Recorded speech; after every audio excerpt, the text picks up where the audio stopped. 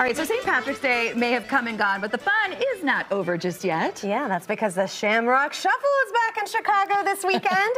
And here to tell us more about it are race director Carey Pinkowski and runner Laura Vega. Laura, Carey, thanks so much for being with us. Thanks for having us on. I love this. Okay, now everybody loves the Shamrock Shuffle, but in case people don't know, aren't aware of it, tell us what it's all about. We are celebrating the 43rd running of this great Chicago tradition, Rite of Spring. We've had our parades and our celebration. Now the pendulum's going to swing a little bit more to the active and get moving and getting into the swing of things. But we're excited. 28,000 participants, runners and walkers will be taking part. So we're looking forward to a great day. Awesome. And Laura, you are one of the 28,000. And I just love your story because it's not like you grew up running. No. Tell everybody how you got into this. So I was actually tricked into running. Oh, it all starts. They trick you and then you're a runner. So they had my Tortugas Run Club had a meet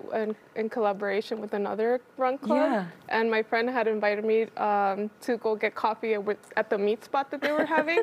And I was 4 to 5 months pregnant. Oh my goodness. And then right there, like, you meet everybody, all the runners, and they're all inspirational. So they all like told me like, oh, we meet on Sundays, like you should come. I'm like, no, I'm pregnant. Like, try to think every excuse not to go. Exactly. But I ended up showing up, and then I saw like the community involvement and how inspiring everybody was, that I continued to go on throughout the rest of pregnancy. And you ran this last year pregnant. Jog. I'm going to count that as a run, Laura. That counts incredibly. And then this will be your first postpartum race. Yes. Awesome. Yeah, All right. And then you're part of like a run club? It's called the Tortugas? Yeah, so it's called Tortugas Run Club. What does that mean? Tortugas translated to turtles. And I had a feeling. Yeah, so we pride of being back of the pack, because usually the people all the way in the back that are slower pace, they don't get usually as high energy cheer stations when they do stuff like Shamrock Shuffle, any race.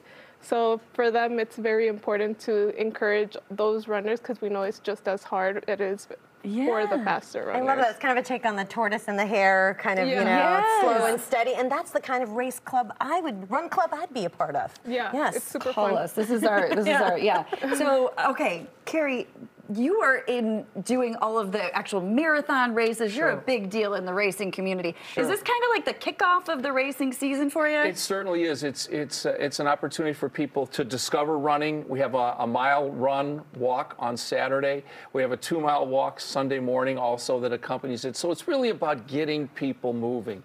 And also a lot of our charity teams that we'll see in October, they're doing their recruiting and launching their programs. So it takes us through the whole season. Shamrock Shuffle 13.1, and then the Bank of America Chicago Marathon in October. And are there still spots available for the mile? You can still run in the mile. Everything we have capped everything, so we're excited.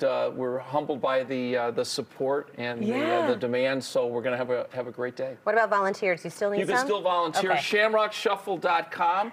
All the information that you would want to know about it. And if nothing else, come on down to the party and celebrate a Rite of Spring. We're going to get a little spring. This seems more like spring, doesn't it? Yeah. Today, a little snow. The weather's been too good. All right, you're really trying to spin that one. But I'll be rooting for the Tortugas.